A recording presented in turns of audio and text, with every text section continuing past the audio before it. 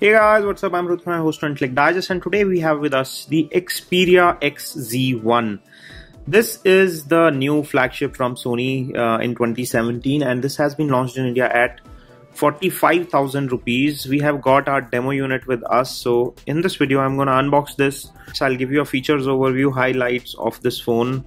All the key features are mentioned here, and this box is not a retail box, so it is demo only, not for sale. So the box that you purchase in the market will have some extra things. This is the bare minimum basic demo box. First thing is that it's a dual SIM phone.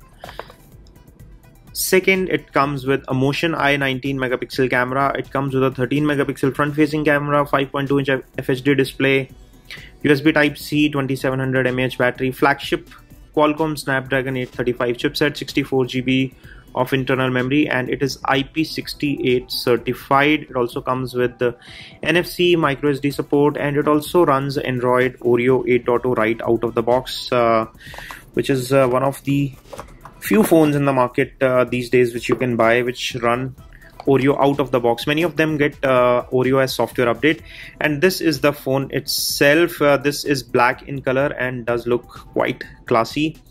There is some plastic protection over here on the back, and it has a very subtle Xperia branding at the back, the 19 megapixel Motion Eye camera, NFC, and some sensor array here for 3D scanning.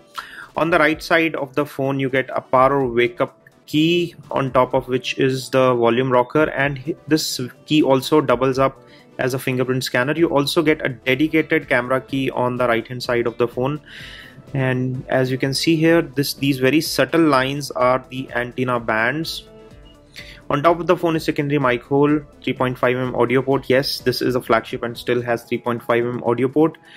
And on this side you also have some antenna bands towards the top of the phone, and in the middle you have the SIM card trays, and here you get the microSD card slot, and your SIM card tray is right here. So your SIM 1 goes here, and this second slot is either for SIM 2 or microSD card, so it's a hybrid slot.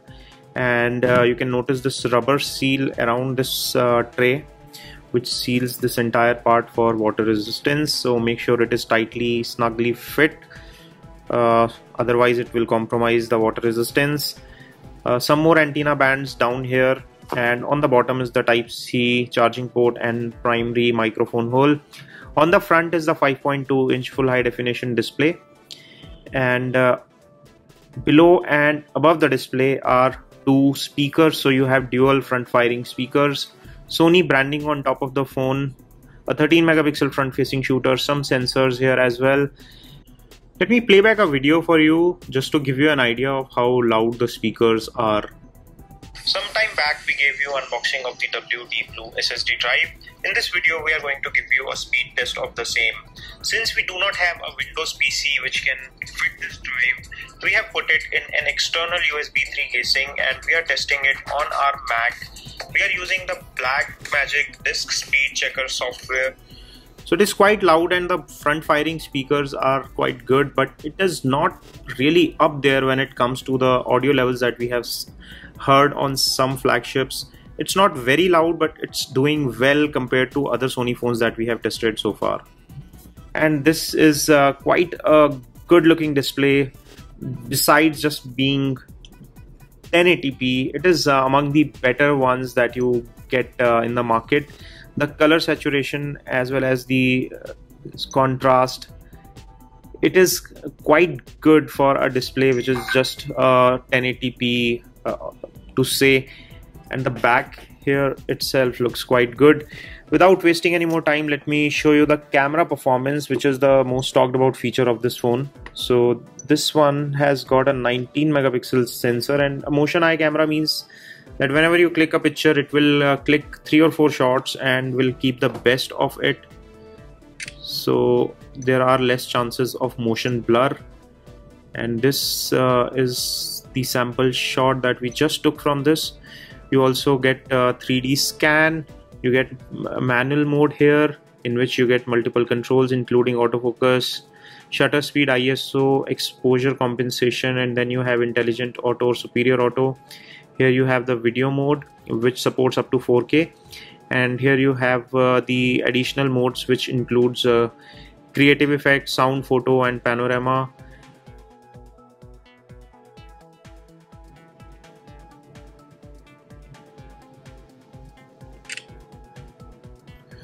And gives a very nice rusty retro look to the picture, as you can see. So there are plenty of modes available. Let's browse through the 3D scan and find out how well it works. So here is the 3D creator with which you can scan faces and objects. So let's try and scan this object. So there is a tutorial provided here. So I have to move the camera around the object to make a 3D scan of it.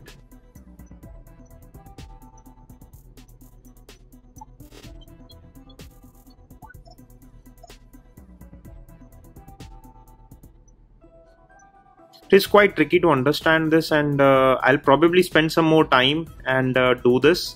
The samples provided here looks quite promising. For example, this face scan model, as you can see, it looks quite good and very detailed, and you can also 3D print these things directly using 3D printers. So this is probably something that requires a little bit of practice, and I'll do that once I watch some tutorial videos. Apart from that, the phone feels quite fluid. It has quite good internals. Considering the price of 45,000 rupees, the specifications may not look as appealing.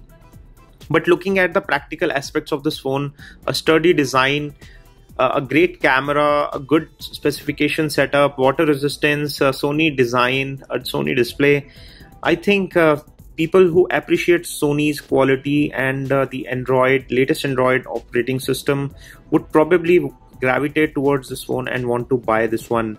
What are your views? Do you think this phone is worth the price that you are paying for it?